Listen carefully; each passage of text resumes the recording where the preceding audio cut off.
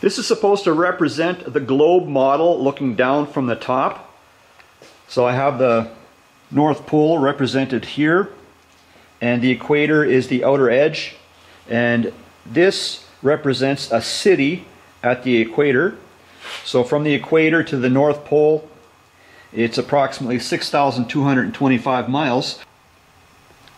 I'm using these location reference points to illustrate that as this thing turns, the locations that are closer to the center travel less distance than the ones that are further away from the center.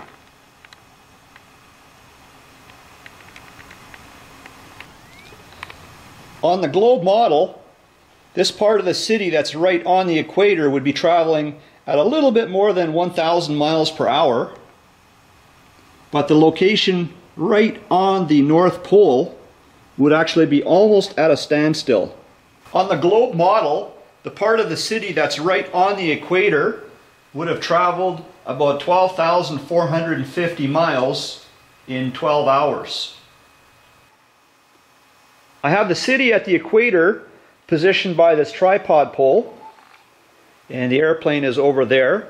I'm going to make 3 motion illustrations using the airplane and that city at the equator. All 3 of these do not take into account any wind, and I'm doing this freehand. I'm not suggesting that this is precise. Okay, so first, the airplane is going to fly directly towards where the tripod pole is. I'm going to try and move the airplane approximately half the speed that the city is moving, flying directly towards the tripod pole. Trying to.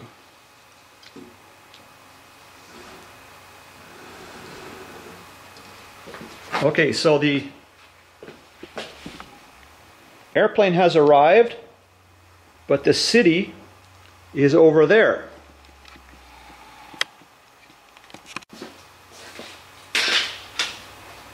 So this time, the airplane is going to travel towards where the city will be in 12 hours' time, taking off from a runway that is at a near standstill. So once again, I'm trying to move the airplane approximately half the speed of what the city is moving.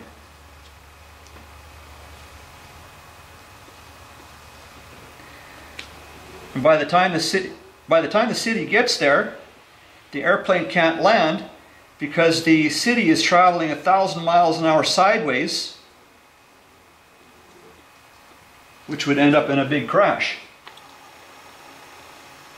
In this illustration, the airplane will try and stay on a direct course to the city. However, the ever-increasing ground speed underneath the airplane would make it more and more difficult for the airplane to stay on course. Eventually, the airplane would start drifting off course and start struggling to keep up with the city. And eventually it would start losing significant ground to the city and not be able to catch it. If you believe that the Earth is a spinning sphere with a moving atmosphere, and if you also believe that the moving atmosphere somehow enables the airplane to fly from the North Pole to the equator in such a way that it's as though the Earth and the atmosphere were not even moving, then I would like to show you something else as well. So what would happen if 500 mile per hour atmosphere would move over here? Or if this atmosphere would move over to here?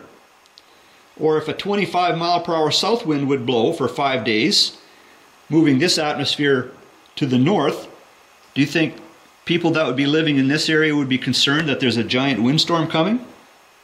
I don't think very likely. And what about oceans?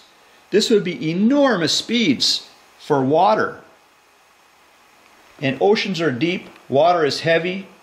So what would happen if this was water and these different water speeds started mixing around with ocean currents, then what would happen?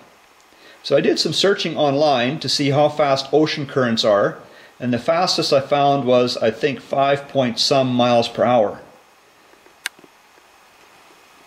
So anyways, guys, that's something to think about. Guys, have yourself a good day.